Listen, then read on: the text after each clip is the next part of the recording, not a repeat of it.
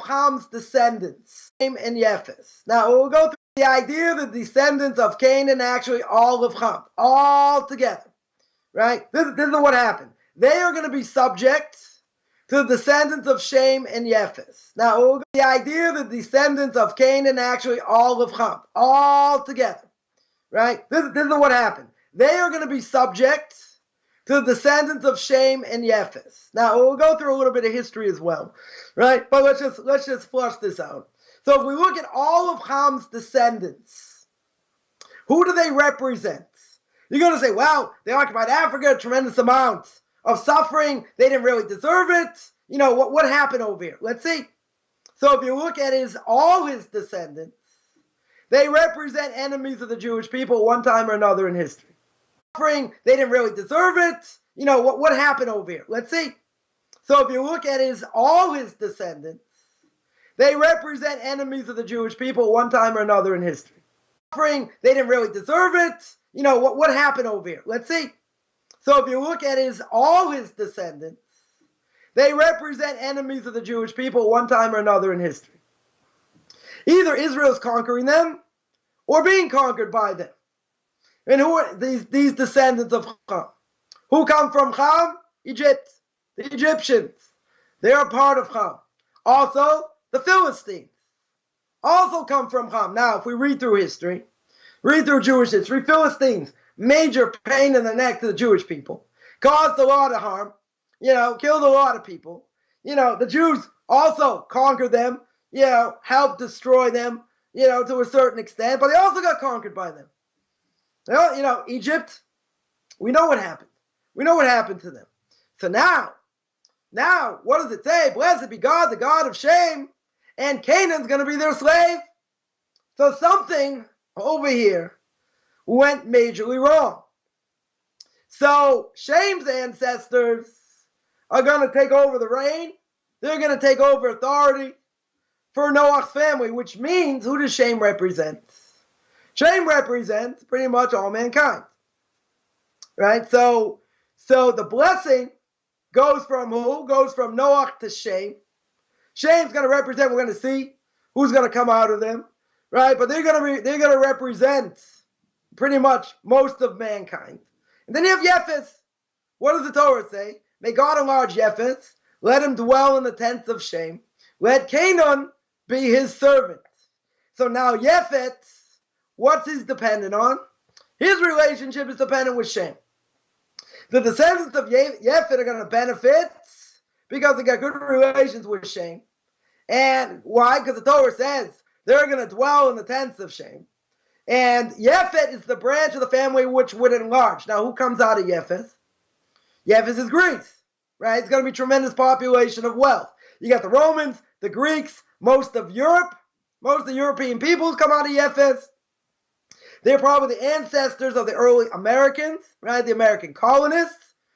You know, and there was no greater time in history of the world that had such wealth, fruitfulness than what happened first in Rome. Then, you know, Rome, Greece, even though not much left, you know, except some artifacts and some, other things. You know, they did bring a lot of things to the world. You know, they brought, education, other things, you know, certainly to the world, but tremendous wealth they brought as well. So that was a huge blessing. But again, they're representing Rome, Greece, you know, and all of Europe. Now, the descendants of Canaan, in reality, were the offspring of Ham over here, were subject to Japheth's offspring, just like Shem's offspring, right? So there seems to be a pattern. Seems to be a pattern over here, right? And again, we see that Israel came out of where? Egypt. The Canaanites, descendants of Ham, bow down to the Israelites, right? Who are they the descendant of? Shem. Noah's prophetic blessing sets us all into motion, and that should be when the Messiah comes, right? So now we have a whole thing over here. If you look at the descendants of Japheth, right? We're just gonna throw this out there as well, and then we'll come back, right? You see that comes out from them is Kimmery from Goimer, were the first to settle in in England, I think, in Wales. The Scythians, from Magog. Who did they form? The Russian people. The Medes from Madai, right? The Greeks from Yavon, Thracians from Tyras, right? Became the Macedonians, who eventually came out of the Macedonians. One of the greatest Macedonians of all times. Who do we have is Alexander the Great. And from these group of people came who? Came the Germans, the Celts, the Armenians, right? You also have in the line of Japheth, Tarshish. Where's Tarshish today? Modern day Spain, right? Also mentioned in Isaiah. Now, we look at all this. We look at all this and we see, who's who. One of the things we didn't mention, which we'll mention now, it's not just about the nakedness that he uncovered. Some say that Shem actually castrated Noah. Why? They want to have more kids. The nakedness that he uncovered. Some say that Shem actually castrated Noah. Why? They want to have more kids. He want to have more of an inheritance. So that, obviously, he woke up.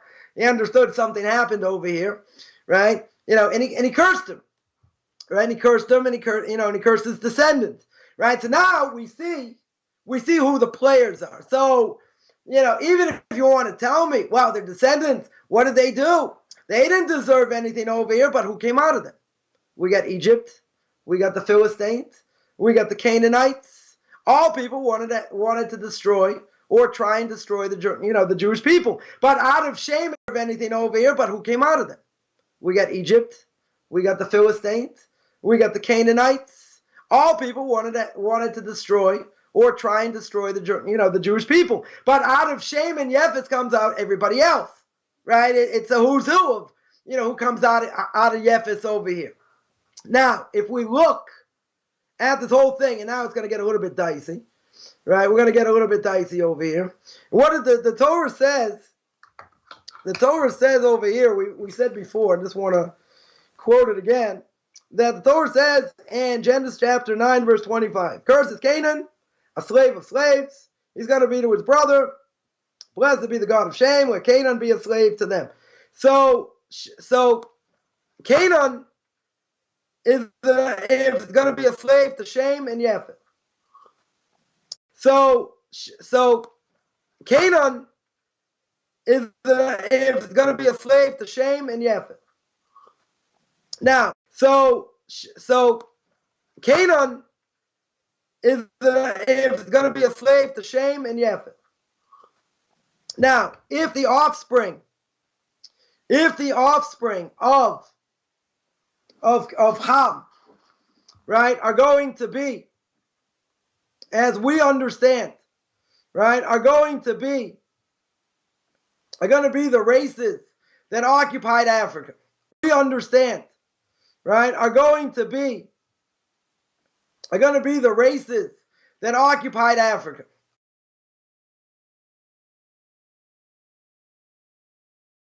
We understand, right, are going to be the races that occupied Africa, right? Now,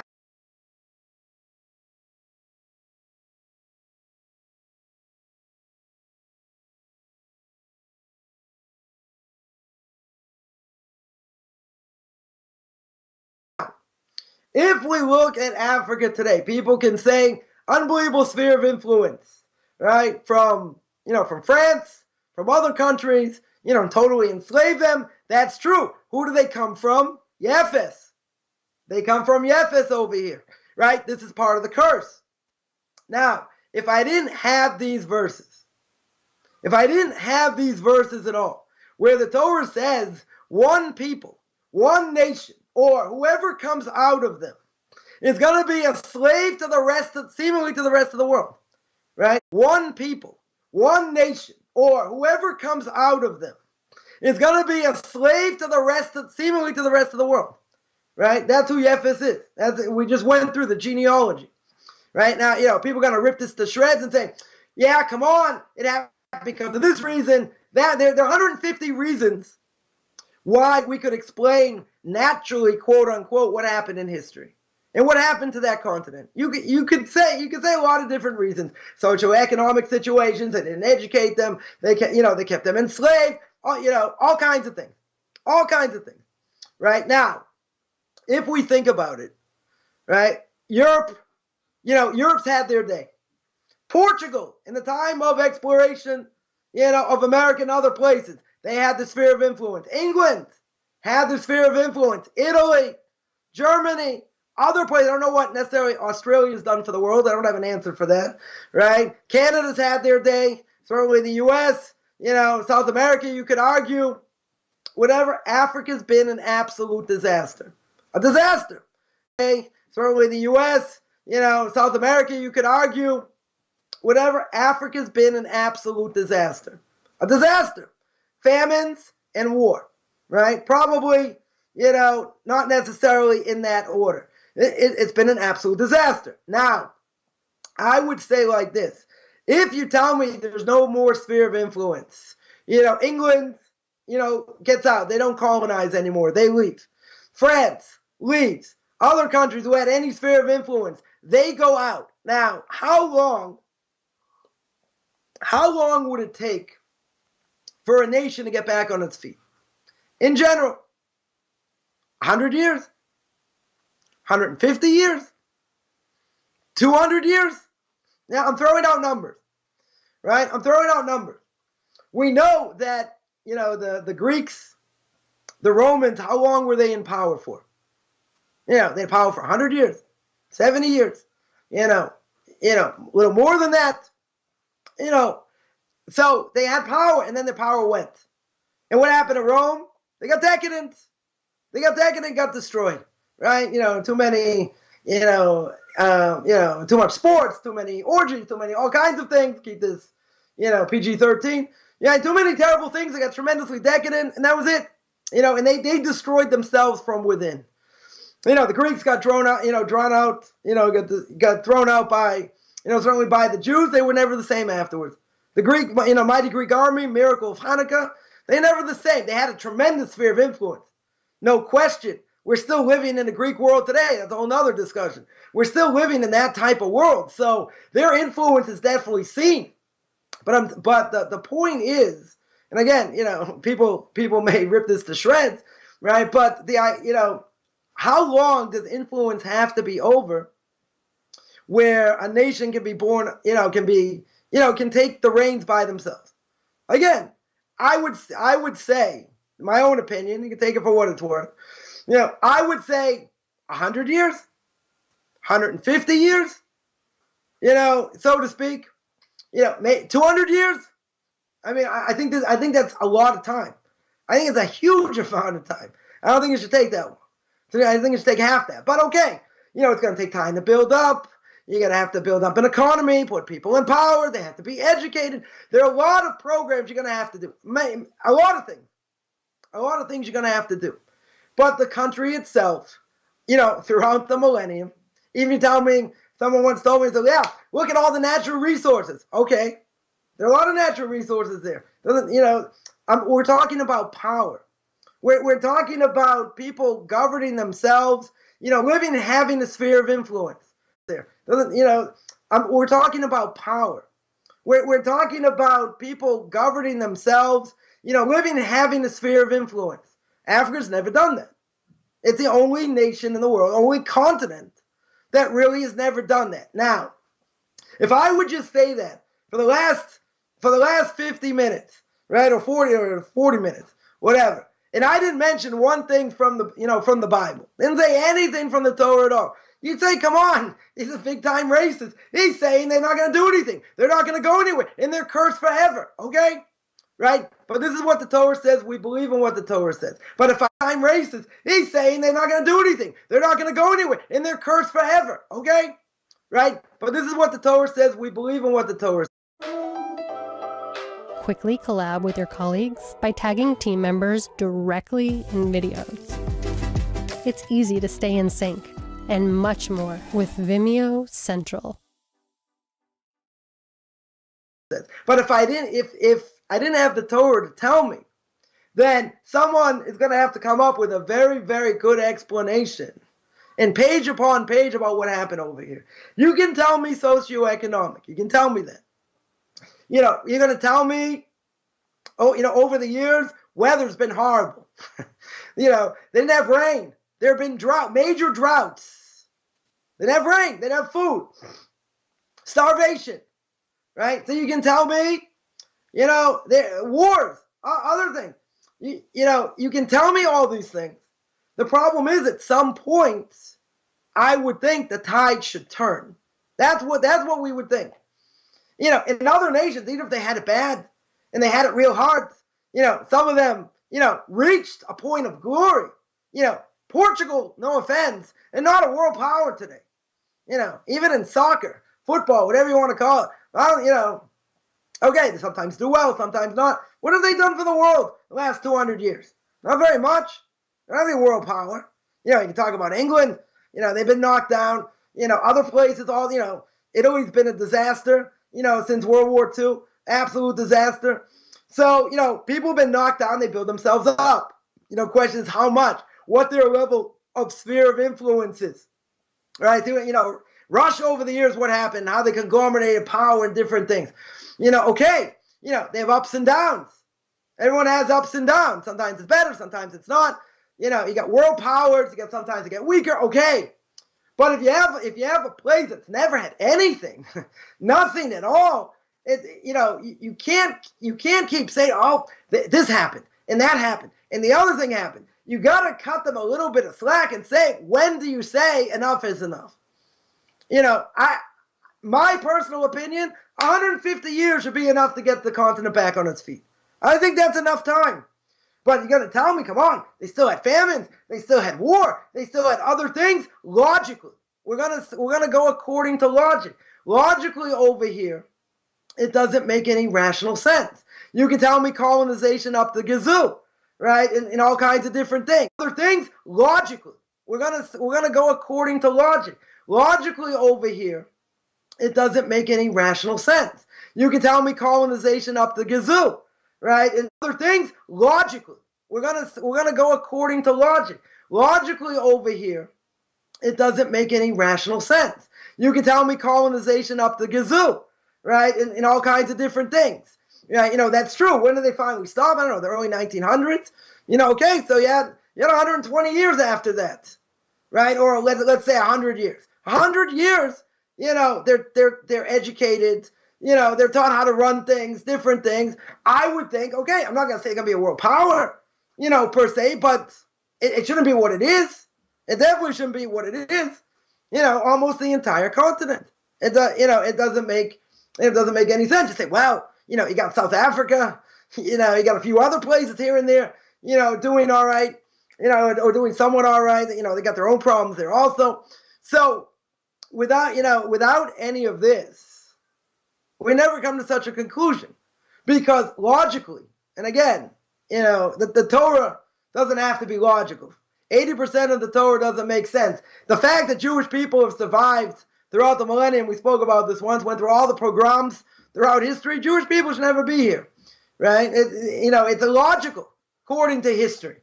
Now, this is also illogical, I would say. The Torah would say, it's illogical except for the fact that the Torah says this is what's going to be, and it's not going to change.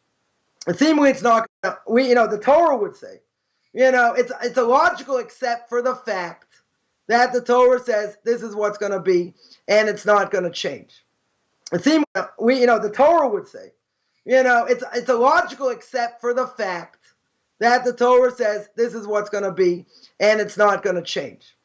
And seemingly it's not going to change. But now you're going to, the Torah would say, it's illogical except for the fact that the Torah says this is what's going to be, and it's not going to change. And seemingly it's not going to change. But now you're going to tell me, but there are people that overcome this. There are people who don't live in poverty. There are people, regular jobs, having families, doing good things. Okay, is that possible? Possible. It's possible. At the same time, is it going to be a whole nation that's going to come out of it? No. Why not? There's only one reason. It's not because of effort. The reason is because this is what the Torah tells me. The Torah tells me clear as day. This is not going to change, right? In general, it's not going to change. Now, again, if I didn't have this, I would say it doesn't make logical sense, right? It doesn't make logical sense at all. I would say give it another 40, 50 years, and they should be over it. They should be over it already. That's what I would think. But the Torah doesn't tell me that. And not only that, but they've been subjugated. They've been subjugated by the Jews. They've been subjugated by the nations.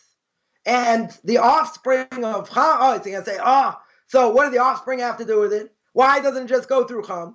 It goes to the Canaanites because of what the Canaanites did. They started up with the Jews, right? And people came out of them as well, started up, and they got demolished. Sometimes they were stronger, sometimes weaker, right? Sometimes they had more power, less power. But in the end, they're not guiltless. You're going to say, but they came from the Father, so they're cursed. But it's not just because of themselves, not just because of the sins of the Father, not because they're going in the wrong direction. They did it to themselves. You come against the Jews, you're an enemy of the Jews, right? So they're cursed, but it's not just because of themselves, not just because of the sins of the Father, not because they're going in the wrong direction. They did it to themselves. You come against the Jews, you're an enemy of the Jews, right? What does King David say in Psalms? King David says, those that love you, I love. Those that hate you, I hate. Right? Meaning, talking about God. You want to go against God, there's a price. Against the Jews, you're an enemy of the Jews.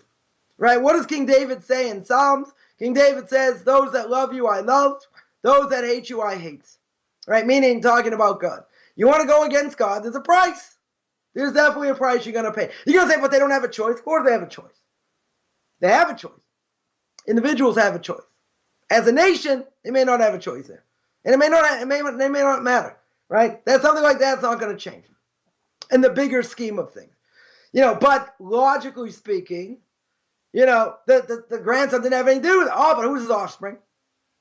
Who's his offspring that starts up with the Jewish people? You got Egypt, you got the Philistines, you got the Canaanites later. So they have it coming because they fight against God's people. Can't do that.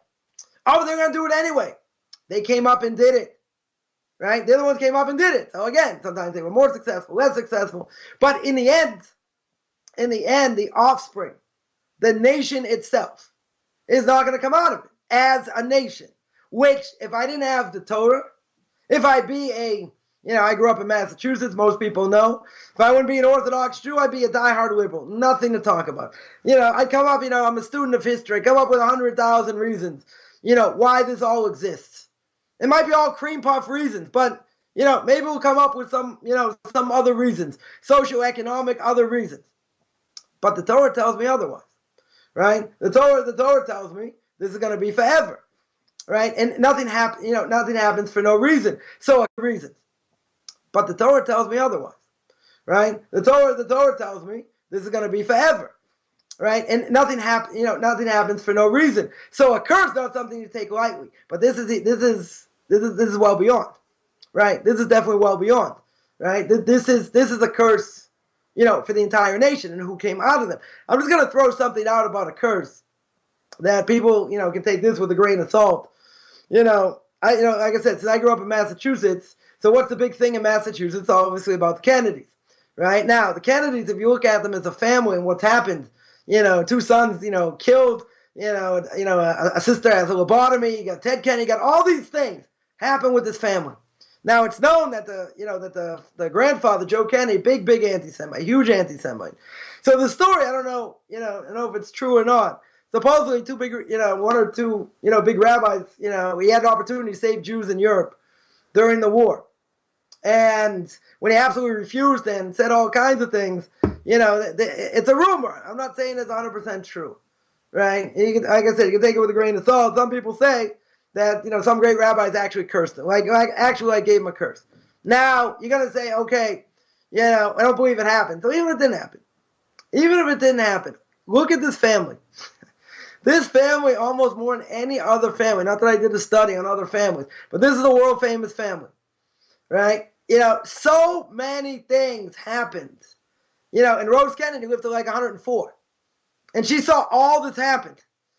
Kids killed, grandkids, all kinds of crazy things. that happened in this family. You know, you want to say one thing happened, coincidence, maybe. Second thing happened, coincidence. If I have 10 things that happened in this family, John Kennedy Jr. was in a plane, flying a plane, got vertigo, went straight down. What are the odds of that? I don't know. How many people know how to fly a plane, get vertigo? So there are a lot of things that happen that, are just, you can't say it's a chance happening over here because there's just too many things, right? If it's a handful of things, maybe, right? But if I got, 7, 8, 9, 10 things, that happens in the same family, very hard to say. Very, very hard to say there's not something else, going on. Is it, is it going to be the curse, of Shem and Candace is going to be forever? I don't know about that. I don't see any, anywhere it says anything like that. But at the same time, well, when we see certain things, I'm not saying we're looking for curses, right? And we're looking for, families or people that seem to always have it bad. Nothing good seems to come out of it. And usually that's never the case. Because even if someone, they're doing bad or whatever, they don't stay down for long. Maybe a generation, maybe 2 generations, could be longer, let's say, but eventually that person should get on their feet. How many people came to America? They had no money. They struggled tremendously, but a lot of people eventually made it, and they made it very successful, at least when it came to business. So, a person, even we have downturns. No one's going to stay on top forever, right? You can have, upturns, downturns. Question is how we deal with it. But at the same time, even if a person's down, they're not down forever.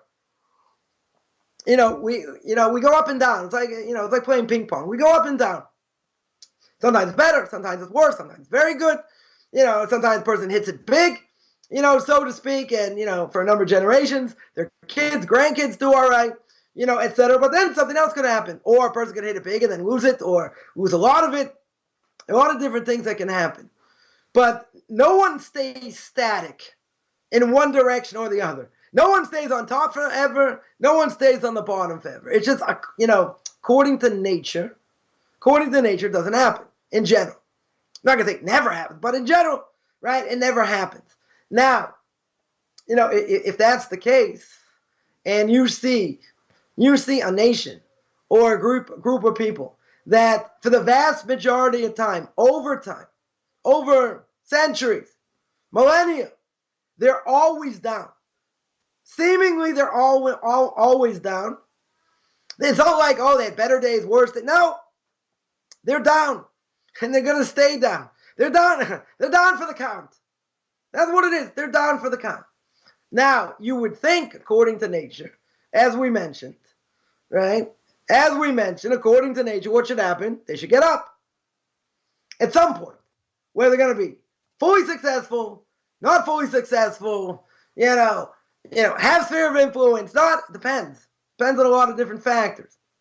But eventually they should crawl to the surface.